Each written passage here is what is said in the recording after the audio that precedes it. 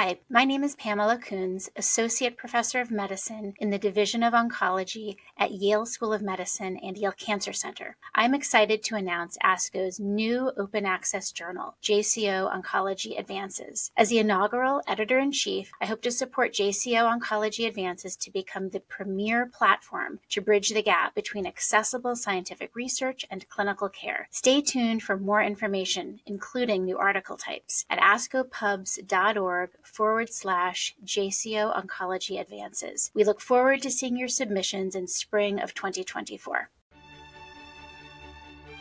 This JCO podcast provides observations and commentary on the JCO article, Addition of vincristine, irinotecan to vincristine, dactinomycin, and cyclophosphamide does not improve outcome for intermediate risk rhabdomyosarcoma, a report from the Children's Oncology Group by Hawkins et al.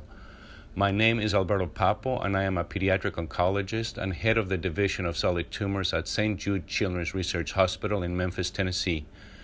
Investigators of the Children's Oncology Group, which will be referred to as COG, developed a prospective randomized study to improve the outcome of patients with intermediate risk rhabdomyosarcoma by comparing the addition of the doublet vincristine and irinotecan, which will be called the irinotecan arm, to standard vincristine, actinomycin D, and cyclophosphamide, which will be called the VAC arm, to VAC chemotherapy only. Intermediate risk disease comprises the largest group of patients with rhabdomyosarcoma and comprises patients with embryonal histology who present with tumors that are non-metastatic and unresected and arise in unfavorable sites, as well as patients who present with non-metastatic alveolar histology tumors. The authors nicely review prior failed strategies that were aimed at increasing the outcome of this group of patients, such as dose intensification of active agents, as well as the addition of novel agents that included ifosfamide, etoposide, and topotecan. Irinotecan is a prodrug that is converted to its active metabolite SN38 and inhibits topoisomerase I. In a frontline trial of patients with metastatic rhabdomyosarcoma, this drug demonstrated a high level of activity with a 70% early response rate and an 8% disease progression rate. Based on strong preclinical and clinical data, this agent was incorporated into an upfront randomized trial for rhabdomyosarcoma, testing the benefit of adding vincristine and irinotecan to standard VAC chemotherapy in intermediate risk patients. Eligibility criteria included patients with embryonal rhabdomyosarcoma who had stage 2 and 3 clinical group 3 disease and any alveolar rhabdomyosarcoma without evidence of metastases.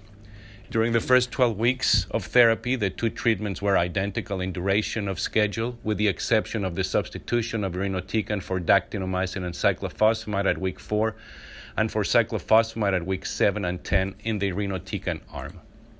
During the next 30 weeks, irinotecan replaced actinomycin D and cyclophosphamide at weeks 16, 19, 25, 31, and 37 in the irinotecan arm. Patients were evaluated for responses at week 15, 30, and at the end of therapy. Radiation therapy, unlike prior COG studies D9803, started early at week 4, and the dose was determined by the clinical group and histology, with doses ranging from 36 Gray for those with clinical group 1 and 2 to 50.4 Gray for those with clinical group 3 disease.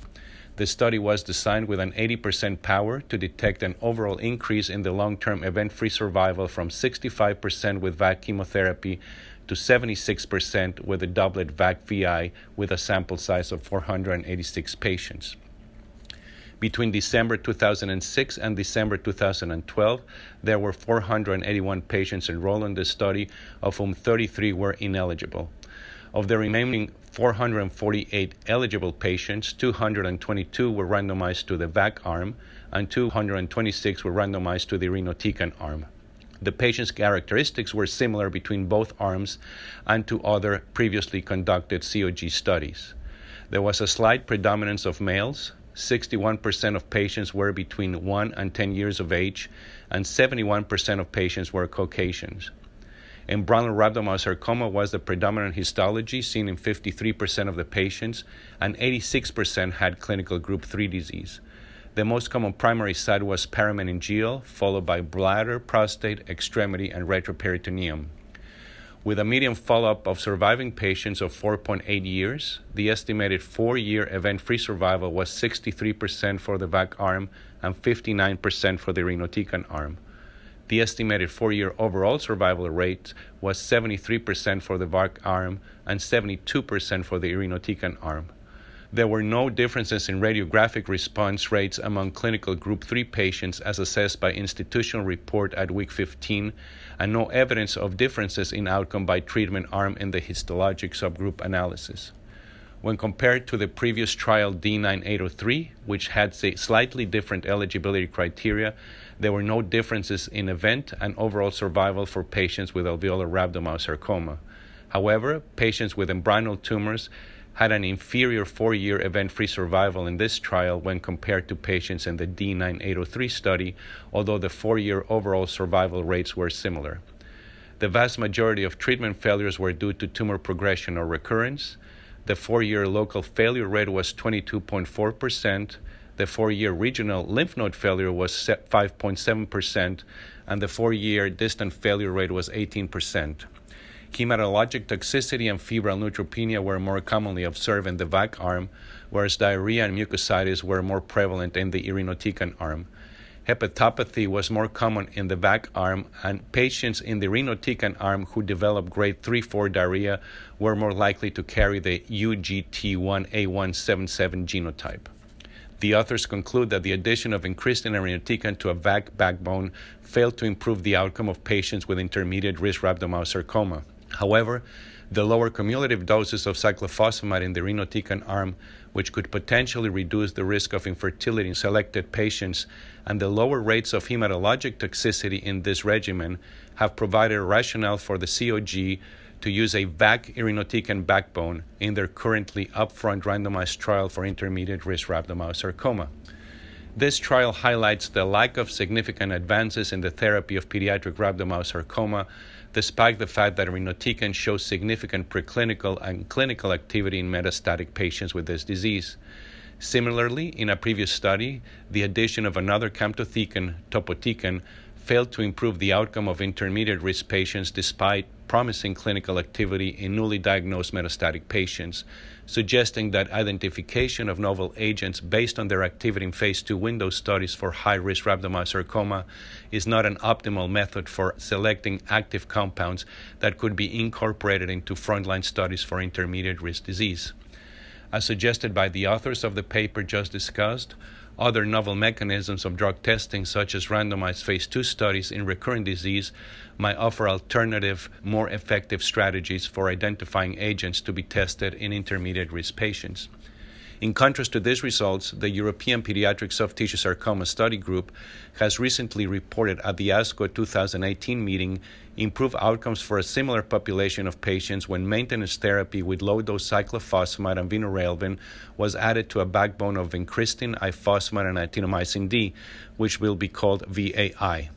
In this trial, patients with non-metastatic incompletely resected embryonal rhabdomyosarcoma arising in unfavorable sites and localized alveolar rhabdomyosarcoma without nodal metastases who achieved a complete remission after 9 cycles, which is 27 weeks, of VAI with or without doxorubicin were randomized to stop treatment or receive maintenance therapy with 6 28-day cycles of vinorelbine and cyclophosphamide.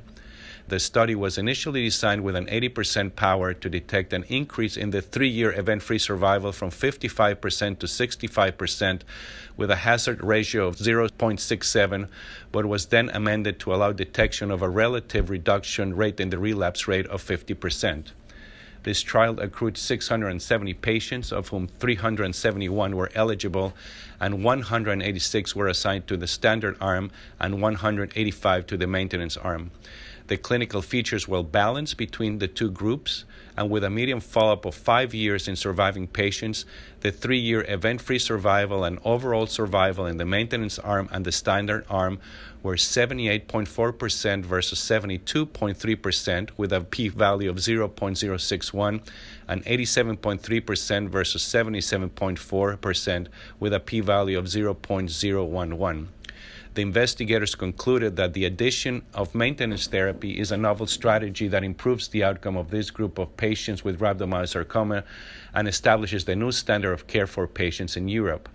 The results of this trial, however, need to be interpreted with caution and cannot be generalized. The follow-up of patients is relatively short, and only those who achieved a complete radiographic response after chemotherapy were eligible to be randomized. No information was provided regarding the outcomes of patients who were randomized to receive doxorubicin, and in addition to that, there are only 9 cycles of chemotherapy given prior to randomization in this study, whereas COG uses 14 cycles of therapy. And finally, there are slight differences in the eligibility criteria when compared to the previous COG studies. In conclusion, the addition of an irinotecan backbone to standard VAC chemotherapy does not improve the outcome of patients with intermediate-risk rhabdomyosarcoma. However, the irinotecan-containing regimen offers potential advantages such as outpatient administration of chemotherapy, reduced hematologic toxicity, and cumulative cyclophosphamide exposure, and has therefore become the standard backbone for patients with intermediate-risk rhabdomyosarcoma in the United States. This concludes this JCO podcast. Thank you for listening. For more original research, editorials, and review articles, please visit us online at jco.org.